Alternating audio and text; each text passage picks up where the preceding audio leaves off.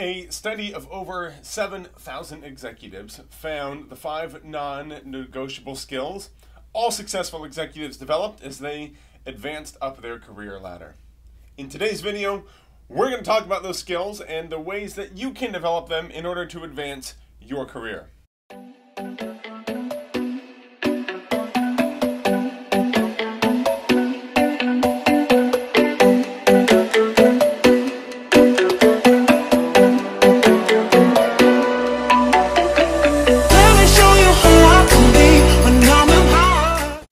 Channel, everyone. You all know that here on the channel, or maybe you don't if you're new, we talk about high performance strategies for small business owners that enables them to get more done in less time so that they can bless the community they live in more. It means if it has to do with you, with your business, your performance, your employees, your achievement, your status, your success, we're going to help you conquer your problems and ultimately grow your bottom line. I'm Justin, and this episode of the Next Steps Coaching Channel focuses on the 5 non-negotiable skills you need to have as a leader in your business. Now, this study examined 7,000 executives and determined that these 5 skills are required at the executive level. You'll never reach there if you don't have these. And as the business owner, that makes you the executive. So let's talk about those skills because you, in fact, need them. What they are, and how we can grow them. First up is the ability to take initiative. Is that really any surprise? For executives expected to lead the company, they must be willing to take the initiative and find new ways of doing things. One of the things that I always tell my clients is that leaders set the standard. If you want to be a company that innovates, you must first start innovating. If you want more sales from your team, then you had better start selling more. And on down the list we could go. The leaders set the standard for the culture and conduct of a business. They take the initiative. This is amplified even more for you small business owners. If you want to grow that bottom line, it's up to you to start, whether you have 1 or 100 employees. Your employees, they will never be more committed or dedicated to the vision of the company than you are. And if they are, then we've got a whole host of other problems that we need to talk about. As the creator of the company, the one with the passion in your heart to see it succeed, take the initiative. Throw out this wild new crazy marketing campaign, even if it's not your strong suit. Venture to try something different. Show your employees that it's okay to fail, to try something new, to learn, to grow, and to start over. Create an atmosphere in your business that is welcoming, inclusive, open, honest, friendly, and striving for constant growth. And always remember that it starts with you. Every morning when you wake up, remind yourself why you're doing this and take the initiative. Recently, I was talking with another coach about an issue that they were having with one of their clients. And after listening to her description of the client, I said, that sounds like a boss that I had once that made me never want to work for somebody else ever again. Don't be that type of owner, right? Like, don't be the one people talk about in a bad way. If you are, and you want to change, we've got a video on that called the Bad Boss Effect. I'll go ahead and link that below. But you don't want to do that. So take the initiative to change, to create the type of culture that you want to work in and invite others into that space. Second is self-development. One of the things that I tell my clients constantly is that there's a lot that I can help you do for your business that can enable it and help facilitate it to grow.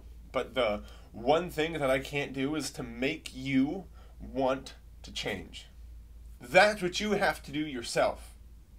I once fired a client precisely because of that. After weeks of struggling and laboring over the same problem, I gave them the ultimatum. Work on it this week or I'm sending you your money back. We've created the plan, but it's up to you to execute. I'll never forget, after a few seconds of silence into the phone, I just hear him say, yeah, I'm not going to do it. And that was the end of our relationship. I can't make you want to change. I can teach you anything you need to know about business, success, mindset, but I can't give you the ability to change. You have to want that yourself. Instill in you the desire for self-development. Read books, listen to podcasts, subscribe to this channel and others like it. Seriously, subscribe, leave a comment below, like this video. It really helps the channel out. Attend conferences, get a mastermind group, get coaching, whatever it is, be relentlessly committed to getting better. Your employees will thank you, and they will rise to the occasion and the opportunity to do it themselves. The third non-negotiable skill you must have as a business owning executive is high integrity. Remember, if leaders set the standard and you want your employees to be honest and ethical, guess where that starts? Integrity, even in the face of adversity and failure, matters. It determines who we are. It shapes our soul. It determines our eternity. Integrity, this idea of being whole, is the one thing we can't come back from. If we practice dishonesty and spend our days lying, cheating, cooking the books, people will keep their distance. So hold yourself accountable to always tell the truth, no matter how painful, and then to learn from the experience. One of my favorite leaders in history is Abraham Lincoln. We examine him in my leadership masterclass, link below. But if you probably heard that he was called Honest Abe. The moniker came from his unwavering commitment to be a person of integrity. As a young store clerk, years before anybody had ever heard of him, he realized that if he had shortchanged someone, legend had it that he would walk through the town until he found the person and gave them the last few pennies that he was off. No matter how long it took him to do so, he'd spend his day over a few pennies to make it right. Are you as committed to being honest down to the last pennies as he was? Skill number 4 is a strong drive for results. Strategies are nice. As an idea person, I love talking ideas. I spit out new ideas every few seconds. I do it so often, my wife has just often asked me to just stop, quit with the new ideas, just pick one and go do it. Point taken. Ideas are fun, but ideas are safe. Businesses never grow because of ideas. They grow because of action. A strong commitment to moving from the head to the hands, from the storefront and out into the street. So what results are you passionately committed to? What results do you strive for? Do you want to double your sales? Are you willing to double your work? You need to increase your contacts? Are you ready to get up early and stay out late to network? Whatever it is, whatever it takes.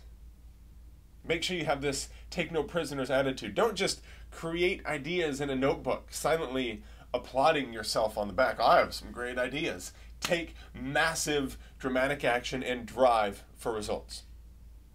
Our final skill is the ability to develop others.